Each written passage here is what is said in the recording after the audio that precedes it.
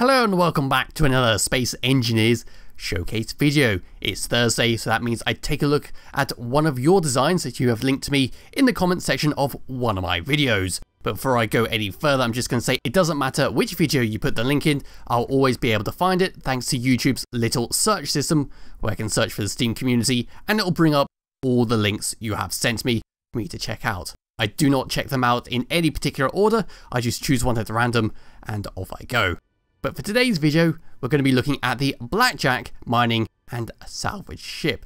Now this thing really caught me off guard because it's 3 ships basically. 3 ships for you to use that can all be attached into this big thing right here to have a super ship essentially. The ship only features ion thrusters, so it's only capable of flying in space, but that doesn't really matter in the long run. But let's start with, if I get into my character, the right hand side. So on the right hand side we have got the mining arm, where we have 3 drills, this cockpit, a rotor, 2 displays and a spotlight. Now it looks like you can just fly around and mine stuff with this attached onto the ship, but if I was to get into the cockpit and bring up the HUD, you'll notice that I have 2 options.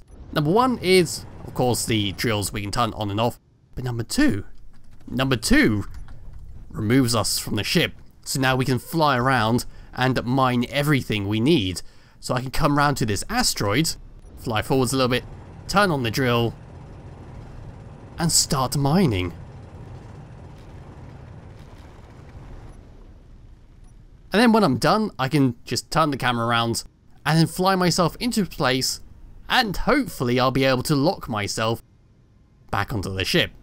And you can see on the back there is a merge block, which is how I primarily connect to the ship, and a connector to pull all the resources out of the drill into the main ship. My docking skills are not the best. As my friends will probably say, I have destroyed many bases while attempting to dock ships. And there we go. I've now docked myself onto the main ship and I'm ready to leave this and fly away with the main body. But on the left hand side, we have got some grinders and some welders. 2 grinders, 1 welder, and the same situation as the mining arm, where we can detach it and go and do our business and then come back and reattach to the main ship. But what about the rest of the ship, you are asking? So let's come back into the free camera, a little look around. So on the main body we have got this lovely rotor sitting there for no particular reason other than decoration. We've got 2 spotlights for you to light up your way. Coming around the side we can see the arm where the connector goes to the main ship and all the main cargo containers. Underneath the ship we've got some welders for you to weld up anything that needs to be done. So you can fly a small ship underneath there who needs to be repaired and that'll get all the job done. We've got some ion thrusters. We've got some damaged catwalks, I believe, on top of some interior walls for a little bit of decoration. And then we have these 2 big engines sitting on the side. They contain large iron thrusters and they're being encased by some sloped steel blocks. Coming around the side and to the back we have some nice use of windows. It stops it from being a blocky design. On the side there we've got a few more iron thrusters, and on the back we've got 2 landing gears and a connector for you to connect up to your base and unload all the resources this ship has collected. And a quick look on the top, we have a nice lot of glass that leaves it very open inside, saves you having to use a lot of lights while flying around in space. And then as for the underneath, as I said earlier, we have got the welders. We have a button there to activate the welders, and we've got some modules for the assemblers or the refineries, and a little connector at the back there to connect a small ship up to. But now it's time to go inside the ship. So coming around to the left hand side, we'll find this little button with a yellow door that seems to be missing a block on top. I might have accidentally destroyed that block at some point, so I will very quickly just put that back in there. Let's go and put, I don't know, there we go, that'll do. That's now sealed up. But on the button panel over here, we have 2 buttons. We've got a button to close the airlock, which is the set of doors, and to turn compression on. Opening up this door and coming inside, let me put my lights on. We're greeted by this small little room where we have a button to close all the doors, but I've closed it manually. Pressurize on, pressurize off, and then close the exterior. Then I can come inside the ship, close up this door. We have some more buttons here to turn off the depressurization and of course control the doors, but I do not need to press it. But this is the inside of the ship. It's very small, but not very cramped.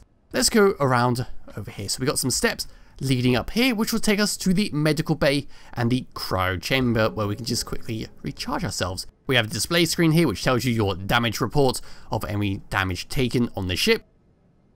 Turning around, we come across this catwalk. If I look to my left, there are the steps that we saw earlier, and we can then go down even further where we have even more LCD screens. Let's turn off the light, where we can see the ore list, the ingot stockpile and the component stockpile which are in this ship for you to use. Turning around, we've got a loader cargo container to store all the stuff we have collected, and then back here we have a little chair for you to sit in. There's nothing on the tabs to actually use, and we can press I. I think we can take remote control of the actual Blackjack itself, so we can control it from down here should we wish.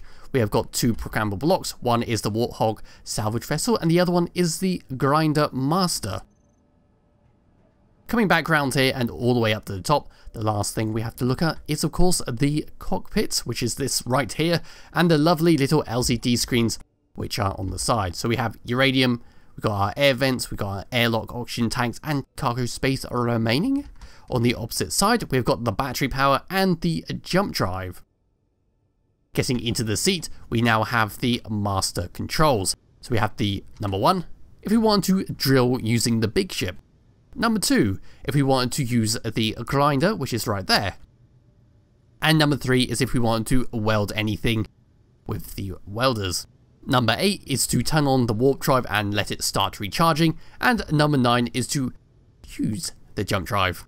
I always get that mixed up, warp drive, jump drive. You get what I mean anyway. But how does it handle? Well, being I've done a little bit of mining with this already, it's quite slow on the turning. It accelerates quite slowly, it stops relatively fast, left and right is quite slow, and up and down is quite slow as well. So it's very slow, it's quite bulky to use once you're filled up with resources, but it's still a very useful ship to have around, especially being able to detach the miner, being able to detach the grinder, and go and do your own little thing. Perhaps you've crashed a ship like I've done multiple times, and you needed to gather all the resources back, so you can, if you wanted to, just hop out, come down to here, go outside, find the grinder, there it is, detach yourself, and go and start grinding stuff. So I want to start grinding this. And now I'm just going to very slowly grind away the station. Although I think I hit that a little bit too hard, yep, and I destroyed the welder. But yes, that is basically it for the Blackjack mining and salvage ship. It'll be in the description below if you wish to download it and try it yourself. And I'll be back with another video some point soon. Bye bye.